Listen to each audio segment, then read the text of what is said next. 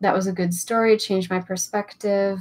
I was just curious to know, did you have an anxious attachment style in the past? I would say I've primarily been disorganized in the past. Disorganized, fearful, avoidant. So I am very familiar with the feeling of anxiety. But it's often been an internal experience. My external behaviors and expressions have been more avoidant in nature, but the internal landscape has been very anxious. I believe I'm becoming increasingly secure, and the assessments I've been taking have said that I'm increasingly secure. So yay! I have another story that might be useful. So I did, after this experience with my Mexican lover, which I do have like really warm feelings about that whole experience still. I said to myself, I'm not going to close up, because it's definitely been my habit to have a wonderful experience. Something doesn't work, and then I sort of close up and I go back in. And not that that's good or bad, but I think that has been an expansion and a contraction that I have gone on for a long time. And I think I needed to go through that process, because it's almost like the negotiation of boundaries, right? We talk about our boundaries being too expansive or too rigid. And I think because I had experienced disorganized attachment and fearful avoidance for a long time, I had to go through this process of swinging between both extremes in order to kind of eventually like map out the landscape, the internal landscape, and then how the external landscape relates to that once I've finished mapping it, or it's never finished, but once I'm in the process of mapping it out. And actually, this is probably an important thing to explain, is that I don't view security, like I don't view secure attachment as being measurable by how well you necessarily do in a relationship, like how successful or how well or whatever, or how you fail or whatever. And even if you sustain a long-term relationship, I don't necessarily think that you're secure. Just because you're in a long relationship doesn't mean you're secure in that relationship, right? So then what is security? Felt security is an internal experience that we're talking about here. How you interact with other people becomes a manifestation of how much internal felt security you experience. And this is why I'm saying the stories that we are writing around these things are so crucial, because that is what's going to affect the internal felt experience, right? And that is what felt security is. Now, to really explain that, I want to talk about self, this concept of self, that there's an internal monologue that we all have, right? There's a story that we have going on inside our heads, and we have varying degrees of consciousness around how that story is playing itself out. And I think raising our sense of consciousness around our experiences is synonymous can be synonymous with experiencing increased felt security, because you become increasingly in command of what that story is going to be. And that is an exercising of free will, right? As opposed to responding impulsively. Now, oftentimes people get that far. They get that far and they have a tremendous amount of insight, right? But then the insight, then there's like a next step beyond insight, and that is feeling differently. And the ego lets you get as far as insight, and then it's like, but feeling differently, that's a whole other ball game, because that means that we're really, really going to have to dig deep and change some of the ways that we've been absorbing our experiences and our stimulus, and then protecting or not protecting, or think that we are protecting our greatest good. But it's an old story that has worn itself out. So then what happens is we have to not just have the insight, but we have to allow the body to have its own language. And that is why I say we have to be able to get in touch with the spiritual aspects, which again is what I'm defining as what life means to you, and or how you are going to make meaning of your experiences, right? And that means that you have to let the body speak to you. You have to kind of surrender to the idea that there are aspects of yourself that are unknowable to you on a conscious level and always will be. But when we talk about security, what we're talking about is being able to practice a process. It's a process of, imagine you've got, you've got a bunch of people in the attic and the light is off, and you go up into the attic and you turn on a flashlight and you shine it around the room. And as you shine it around the room, certain faces become visible to you because you're shining the light on them, but you've still got all these other people that are obscured in the shadows, right? And I would have you imagine that these figures in the attic are your self parts. They're energetic constellations of things that occurred to you throughout your lifetime, and who knows, maybe beyond that. And they are all existing in this sort of semi-permeable bubble of energy that is you. And your body is, in fact, just the most concentrated part of that bubble.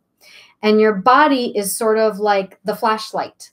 And all of the physical experiences that you have are a way of honing your focus and intention, like a beam of light coming from a flashlight, so that you might be able to look at and consider and enact certain things that you see when you shine that light at a certain corner of the attic, let's say a certain corner of the larger energetic bubble that is you.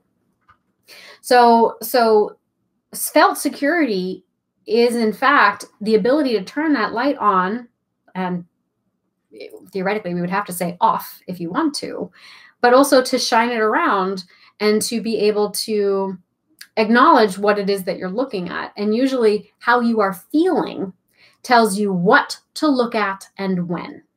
And when we stop listening to how we are feeling, we lose our ability to turn that flashlight on and off. Okay. And so tapping into the body and its felt experiences is essentially tapping into spirit. That is how your soul, your spirit, your essence speaks to you.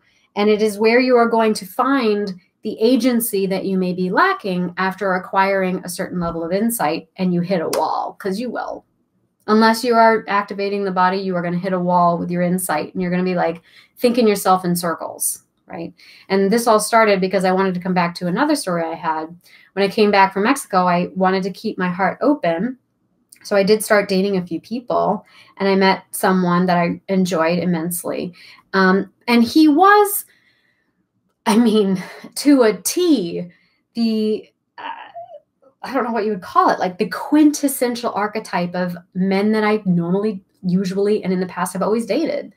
And it was so bizarre that I was like, wow, like had this heart opening, and now someone comes into my life who is like my quintessential, like ideal everything. And I realized as we dated for maybe 6 weeks, and as that was evolving, he in the last week started taking a lot of distance, and then I thought he'd ghosted me again. And then I thought, oh, this is my fault because I'm writing video scripts about ghosting. I'm paying too much attention to it, and now it's happening again. But then he did text me after like a week, which was unusual. And he said, you know, I'm not going to ghost you. I just want you to know I'm sick. I'm working late and this and that. And it was kind of all these excuses. And then finally, it came out that he was worrying about if the relationship would work.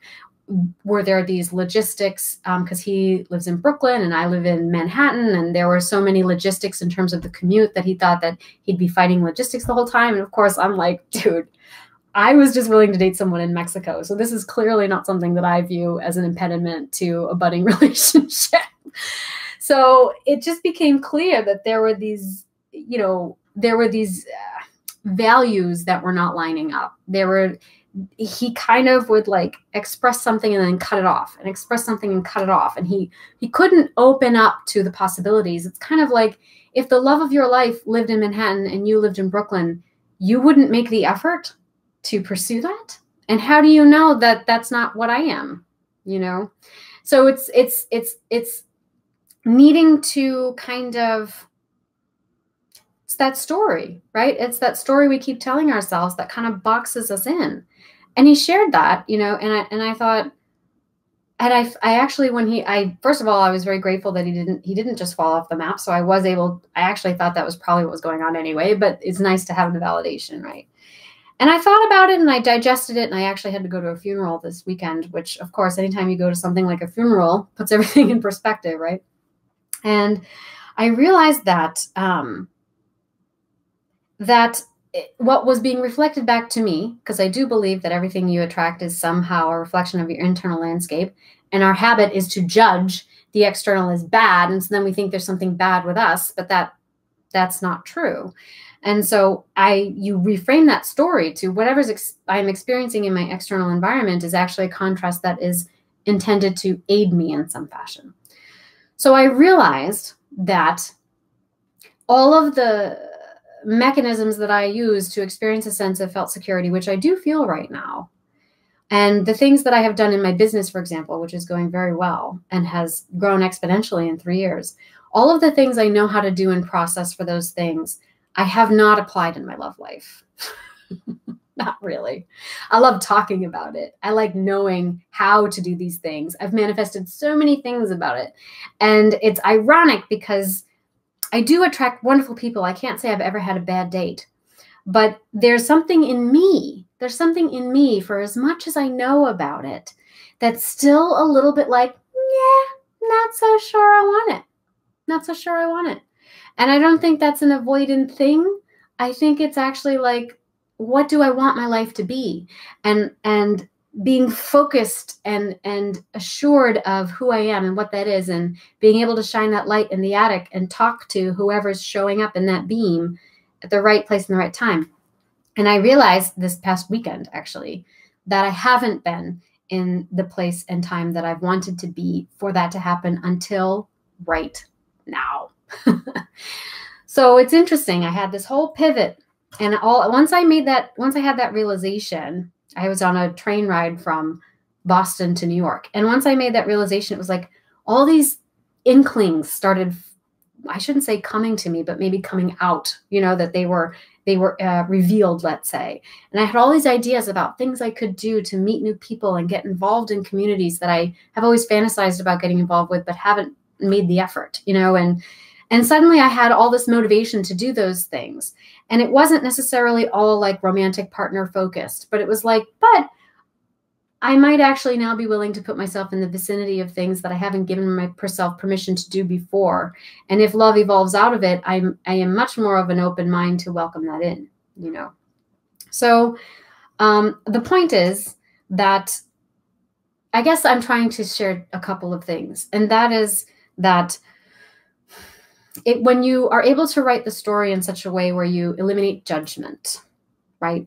When you are able to, number one, realize that things in life are a reflection of what's going on inside, and not to take that in as a judgment, right? Because if you're me like, oh, well, that must mean I'm doing terrible because my life is terrible, then that's a story you're writing. And that's a story that's going to start cutting off the possibilities for you, right? Instead, I am recommending that you do a reframe in the way that we have reframed these 5 myths about ghosting, so that you can start to allow for those inklings to emerge, so that you can pivot, so that you can be like, actually, is this a decision that I am making on an unconscious level? And I'm telling myself that I'm not, because it doesn't suit an egoic paradigm of what I think I should be doing, right? And that means that you have to be in constant dialogue with the inner self as well as the outer self. And we don't prioritize the inner experience. I mean, not even a fraction of how much we prioritize the external experience, right? So I believe that how do you get in touch with the internal experience? Well, this is what we talk about in my method with cognitive reframing, body activation, and arts-based experiential. So cognitive reframing is about insight. It's about consciousness raising. It's about rewriting the stories in the way that we're doing it now. It's about identifying your fears and the wants you have as a result of the fears, and then realizing the deeper desire on the backside of that fear, which is probably something completely different than what you think you want, right? That whole Rolling Stone, you can't always get what you want, but sometimes you get what you need, right? And so, so there's that. And then how are you going to eliminate judgment from your stories? How can you rewrite the story so that this could potentially be the best thing that ever happened to you? Right? Like turning rejection into protection, that kind of thing. And then also letting yourself kind of sink into yourself, like treating yourself with compassion. There was another question that popped up with a story I did recently. And it was like, well, what if I don't have everything all together? What if my business isn't going well? What if I don't like my job? What if I just moved back in with my parents? What if not everything is the way that I want it right now? Does that mean that I'm not perfect enough? Does that mean that if everything isn't as it should be right now, that I have to wait until it's perfect and great before I can attract the perfect ideal partner? And I want to say, no, that's not the point. It's not whether your life is perfect or you have all your ducks lined up in a row right now. It's about your relationship to how you handle not having your ducks all lined up in a row. Is that okay? Is it okay for your ducks not to be lined up in a row? Is it okay? Is it okay to accept that that's just part of life's process? That's just part of your process. That's just you sinking into and enjoying the conflicts and the contrasts that you have been given in this life, because as you engage and butt up against each and every one of them, you are learning about a new corner that you can expand into, or a new character that is in your attic that wants to share a story with you, right? And that you can be fluid and moving in and out of those corners and talking to these different characters at different times and different, ways in life that serve you. And isn't it such a wonderful sense of freedom to know that you don't have to be tied to any one of those stories ever, that you can write a new story at any point in time, that you can end a story and start a new one. You can have 1,000 middle beginnings from that point between life and death. You can have 1,000 middle beginnings if you want. Anything is possible, right? So, and as many pivot points as you want.